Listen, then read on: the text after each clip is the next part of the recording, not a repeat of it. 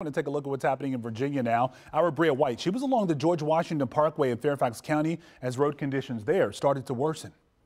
National Park Services says they will take care of major roads like here at GW Parkway. But on your ride home, you may be wondering who's going to take care of your neck of the woods.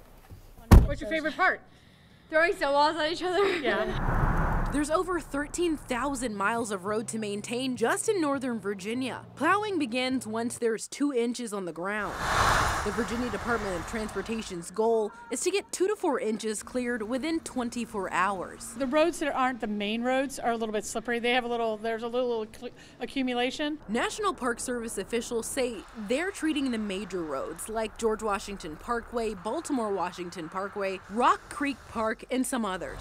VDOT is in charge of plowing public roads, but for those sidewalks, you're on your own. And it's the same thing with private streets. You might slip and slide a little bit, so take your time because you don't want to have an accident. Still, a little slip and slide isn't going to take away from the joy of this year's first snow. I love it. I am so excited. Bria White, WUSA 9.